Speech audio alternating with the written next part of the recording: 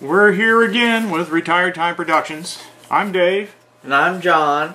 And we're going to talk about this quadcopter project. We've ordered a bunch of parts here, and we're trying to build us a little dead cat quadcopter. It's actually an alien frame from NEEWER. We got it off Amazon.com. It was on sale for I think it was like 20 bucks or something. So we got a good deal on it. And John has put the frame together and put the motors on and the ESCs, right? And the distribution board. Okay, so here we go. What should we talk about first, John? Well, let's see. Let's talk about, we already talked about the frames. Yeah, okay, so we did the frame. So let's talk about this. What is this? It's the Naza-M Lite.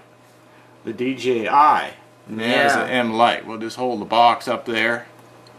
Okay. It has the Naza-M Lite module, and it's got a GPS module in here, way down in the bottom.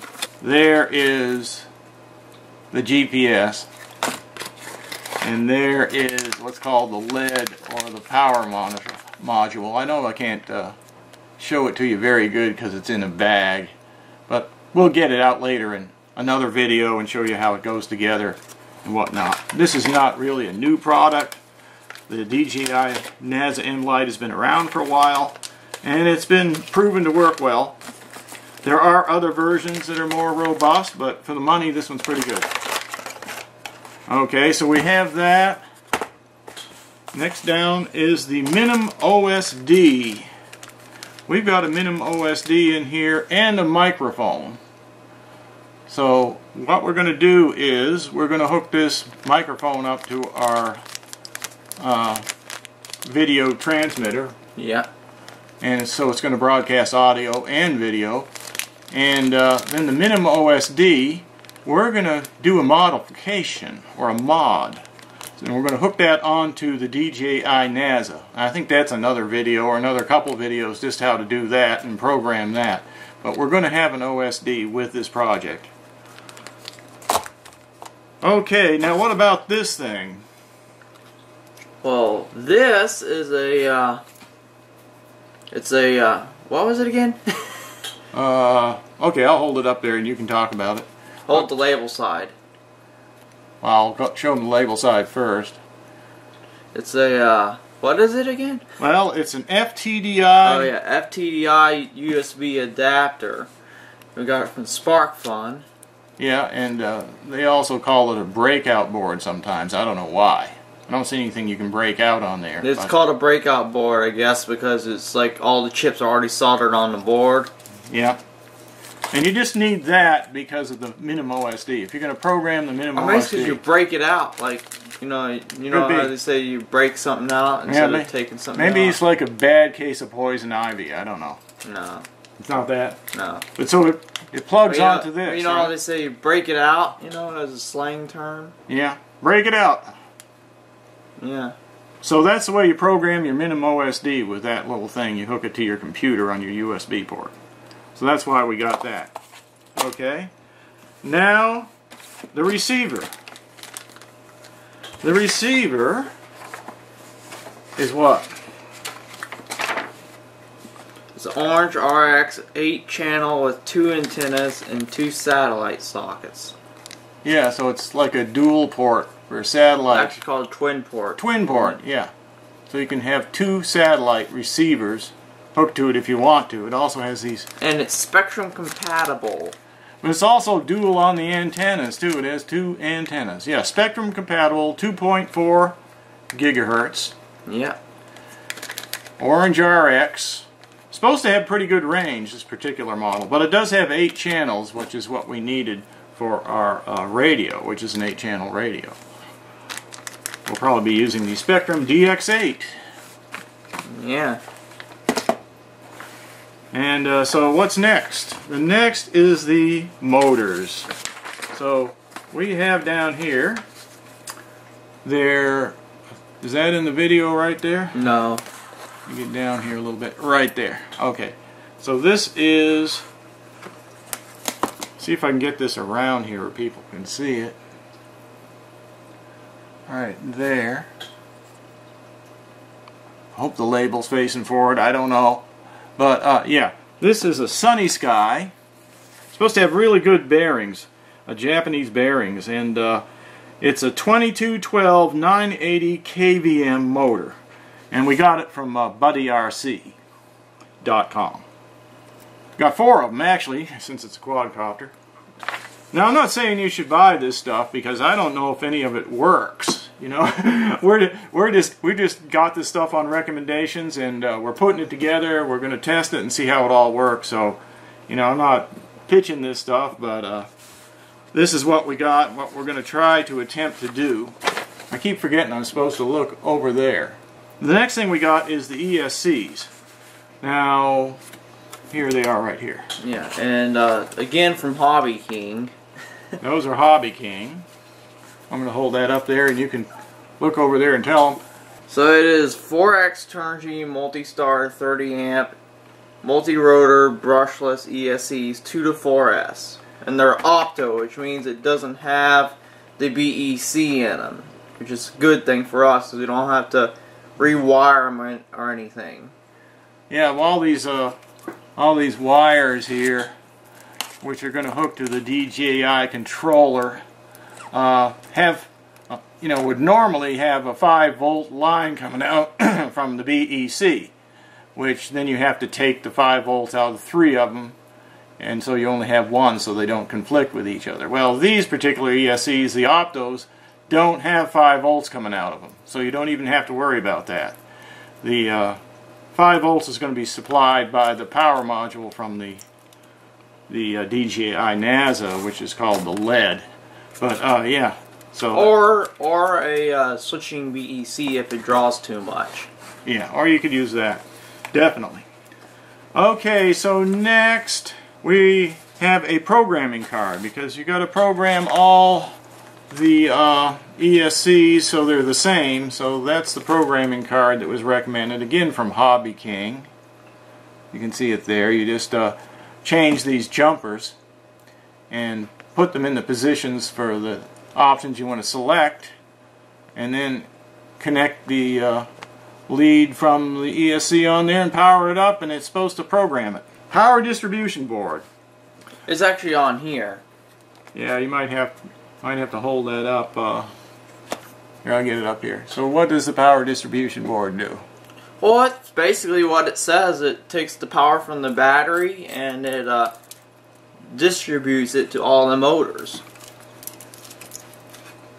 So there is some of the leads from it right here going to the ESCs. And what was cool about this is the motors, the ESCs, and the power distribution board already had the bullet connectors, and everything just plugged right up, just plug and play, didn't have to do any soldering. And what we're left with is an XT60 connector sticking out here to where the power goes in. But all this so far was done with no soldering, so that was pretty cool. I like that right there. Yeah. Now you notice we've got 2 of the ESCs up on top and 2 tie wrapped underneath. We haven't really decided exactly how we're going to do this, but I noticed to put the battery back here, the ESCs were in the way if they were on top, and so I moved them underneath because they worked well there. The front ones we don't know yet. We may change that. This is all subject to change. Just out of curiosity, will the battery fit in here all the way back? What I was thinking about doing, again subject to change, is put it on the top. Just going to put the battery on the top and hold it down with this tie wrap here, or sorry, Velcro. Just hold it down with that, because I thought that would be easier to do it that way. But it might could go in the inside depending on the type of battery. I think we're going to be using a 4-cell, and that brings us to the props right here. We got these 4 props here. 2 of them are reversing props, since this is a quadcopter, and 2 of them are regular. They're 9x5s, and it's recommended to use 9x5s with the 4-cell battery. If you got a 3-cell battery, you can use the 10x5s, I believe it is. And we got these from... Oh, that's what it is. GotHeliRc. Oh, that's what it is. GotHeli. Let's see if I can get that up there. GotHeli. Right in that area. That's where they came from. Kind of a strange looking name until you figure out what it means. But yeah, that's where they came from. And they are a carbon mix prop. And that's what determines the size of the battery. I mean, smaller props, the motor needs to turn faster, so you got more cells on the battery. So that's 4 cells for that, right? Yeah. Okay, the next thing, we wanted to get a 400 milliwatt transmitter from Ready-Made RC. And Ready-Made RC transmitters usually have this gold case right here mounted, with this mounted inside the gold case, and you have to take the case off and all. But anyway, the Ready-Made RC did not, they were out of stock on the 400 milliwatt 1.3 gigahertz transmitters. So I never did get it from there. What I actually ended up doing was I went to another place, and it was called Range Video. A lot of you have probably heard of Range Video in Florida. And it's 800 milliwatts. And I think it was like $65. It has a really nice wiring harness that I like. I kind of like it better than the Ready-Made RC because it's got like a socket here where you can plug a servo cable in or make adapters easily. It's got a JST connector and a place already made for the microphone. And it's pretty short and compact. And no muss, no fuss, so I kind of like that. Comes with a little antenna, but I think we're going to be using some, yeah, show them those. Those are the blue beam antenna. Blue beam's the one IB Crazy talks about. And they got the little ferrite core on it as a filter, so they're filtered on the stem. And one antenna is slightly different than the other. They come as a set, but the receiver is different than the transmitter as far as the way they're designed, so that they're most effective. So we'll use those. Now there was some question on RC groups as to whether you could use 800 milliwatts because they're afraid that that would overdrive the receiver, which is 2.4. So I guess 1280, which is what the frequency we'll be using, may have some harmonics that will, you know, overdrive this receiver, but as long as we keep them far enough apart, and plus this has satellite ports if you want to add satellite, you know, receivers. But if, you know, if we put like one in the front and one way in the rear, I can put this one back here somewhere. The battery's on top, I can mount this here or something. But just to keep them apart, it should work. So that's another thing we'll be testing, but you know, the 800 milliwatts doesn't cost much more and has a lot of range. Just happened to be in stock, so that's what I went with. It also has 1258 as well as 1280, in case anyone's wondering. But that brings us to our next thing. We'll be using the 1280 because we got this thing. And this is very interesting. This is something new that's been out, I guess, for a while, but I didn't know about it. A lot of people may not know about this. And that is the Fat Shark compatible 1.3 gigahertz receiver. Now it has a little can that goes over that, but that's another video. Yeah, it has this, I got it actually open here. I got the can, I removed the little cover. Like that. And I didn't do that just to show you the inside. What I wanted to mention really was I want to change this little filter right here. It's a ceramic bandpass filter, or sometimes called a trap filter. Yeah. And this trap filter determines what the carrier is for the audio, or what carrier frequency it's receiving. So the ones over there from Turkey, which is where this came from, Turkey, came from laserbrushlessgimbal.com, I think it is. But over there in that country, they use 6.5 for the notch on this thing, and we need 5.5. Otherwise all you hear is this hiss coming in over the audio.